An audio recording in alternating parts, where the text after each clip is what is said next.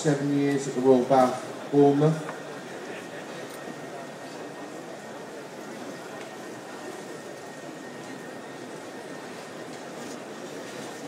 And he's a chef patron at Restaurant 7 in Ironbridge. Eric gives up his time all the time to come and support competitions and things like that. And in fact, the first time I met Eric, he came and gave me a little bit of advice when I did my first judging competition in Guernsey, which was very nice. There's Eric Group.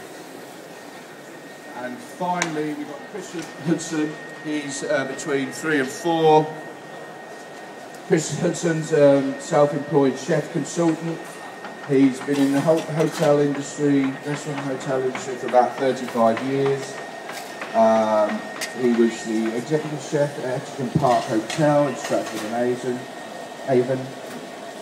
He's completed many salons, including 6 per chefs, and judged at salons for the last 15 years.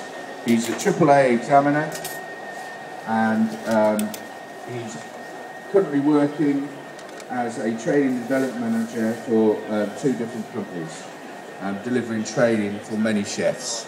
So those are the judges, ladies and gentlemen. Just like to give